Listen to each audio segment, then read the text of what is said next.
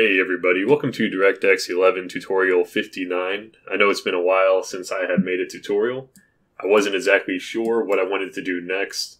I initially planned on showing how the way that we're rendering lights becomes kind of laggy when we have a lot of lights, but I decided against that just because we are not ready to get into possible fixes for that because they're a little bit more complex. So instead, I thought it would be good to cover how to change some things around so that we can have 2D rendering and 3D rendering at the same time. Once we get 2D rendering added, we can take a look at the stencil buffer and some cool effects that we can achieve using that. In this tutorial, our primary focus will be taking our GameObject class and stretching it out so that we have a 2D version of the GameObject class and a 3D version of the GameObject class. Currently, our GameObject class is really just our 3D version of the GameObject class. So let's create two new headers. We're going to call this GameObject 2D. Then we're also going to create GameObject 3D. We also need to create two new CPP files, GameObject 2D and GameObject 3D. Now, of course, let's go up to Show All Files and move these new files up to our graphics folder.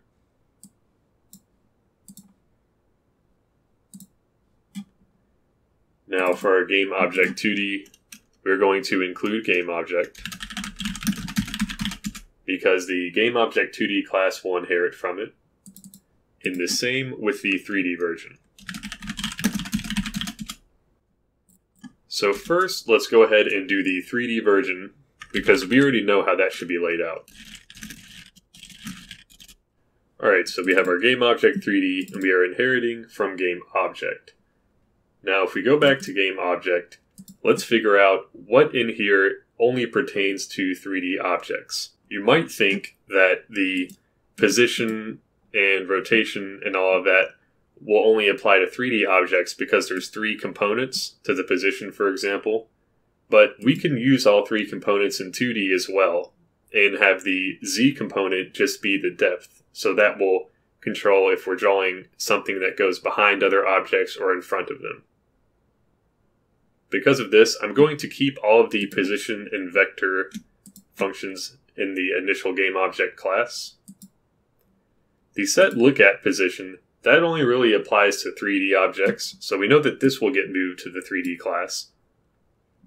The get forward, right, backward, and left vectors will also only apply to the 3D class.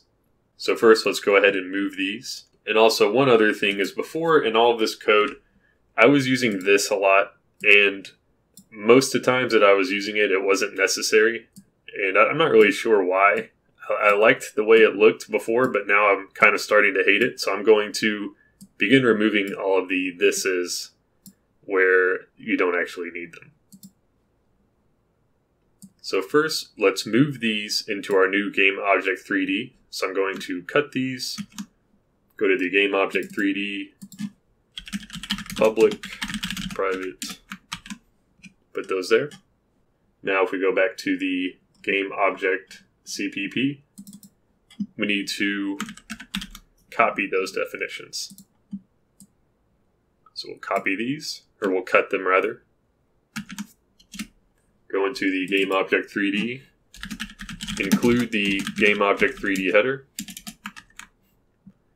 I just pasted these, and our new class name is GameObject 3D, so we're going to do a Control-H, change it from GameObject to GameObject 3D just for this current document. Do a replace all. Alright, and that also replaced it in the header, so just need to change that back. Next, I'm going to fast forward this and just remove all the unnecessary instances of this that I put in here.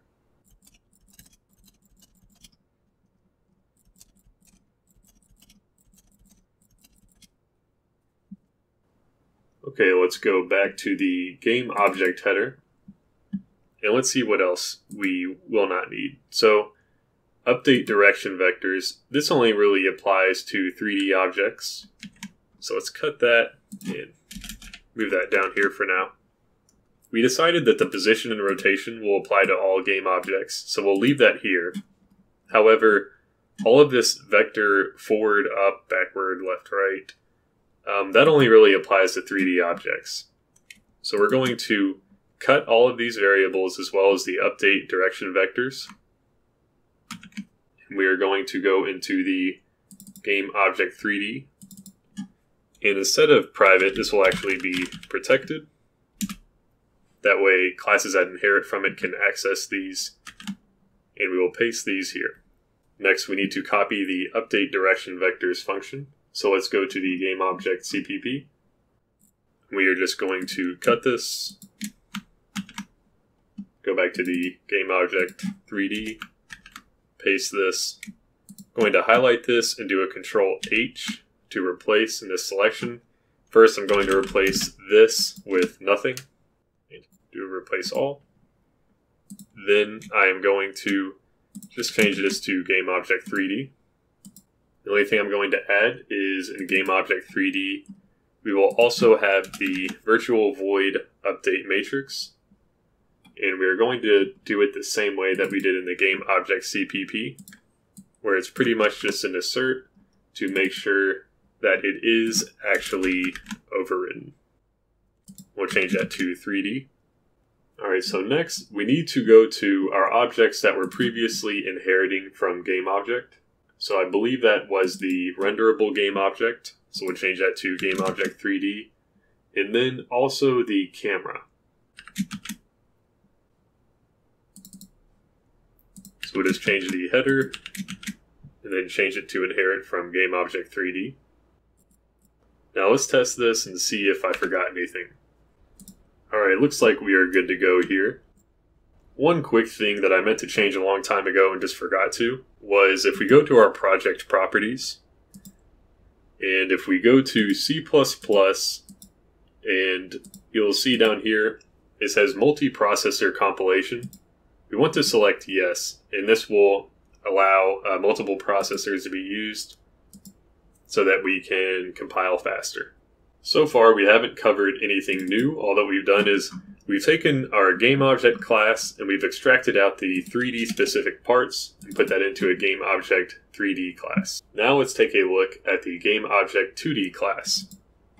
So all we are going to do is create a game object 2D and inherit from game object. And all that we will have in this is just the virtual void update matrix, so that anything that inherits from game object 2D will have to override that. Now if we go to the game object 2D CPP, we will include the header, and we will just have the assert requiring update matrix to be overridden. So now we successfully have a 2D game object class and a 3D game object class. Now if you're wondering why I didn't just have the 3D game object inherit from the 2D game object, we might want to add functionality later that only pertains to 2D game objects. The next thing that I would like to cover is setting up our 2D camera and changing our current camera to be the 3D camera. So what we are going to do is we're going to change this from camera to 3D camera. So let's do a Control H and replace everywhere that has camera with camera 3D. Entire solution, replace all.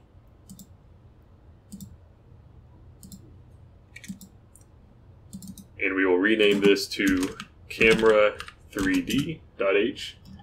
And then down in the source files, from camera CPP to camera 3D.cpp. Let's just make sure that this still compiles. Okay, that still compiles, so looks like that was a simple replace, no issues there. Now let's take a look at our 2D camera. So we're going to create a new header. We're going to call this camera 2D. And then we are going to create a new source file, camera 2D.cpp. The CPP, let's go ahead and include the header. Let's go to Show All Files, and let's move the 2 new files up to our graphics folder. Uncheck that. And let's take a look at our Camera 2D header. So we know that we're going to be inheriting from our GameObject2D for our 2D camera. And we're just going to have our constructor, which initializes our values. We're going to have something for set projection values, which we'll get to in just a second. We're going to have our get ortho matrix, which we will also cover in a moment. The get world matrix for just getting the position matrix for the camera. Update matrix, that's exactly like how we had for the 3D camera. And then we are storing, you see, something called an ortho matrix and a world matrix. Now, the way that our 2D camera will work is we will use something called an orthographic matrix. Alright, so if you take a look at this drawing, I don't have my normal drawing program installed yet, so that's why I'm using Paint. The green numbers are the X values and the red numbers are the Y values. So before, when we did 2D drawing, the very left side was -1, the very right side was 1, and the top was +1, and the bottom was -1. Now, the reason that we're using an orthographic matrix is because we can instead use window coordinates like you'd expect in a Windows application. If you've ever used like C# forms, or maybe it's even the same in C++ forms, I'm not sure. We will have a coordinate system like this, where the top left is 0 for both the X and Y, and the very right side will be the width, which in our case would be 800. It's supposed to be X equals. And then the very bottom will be the height of the window, which in our case will be 600.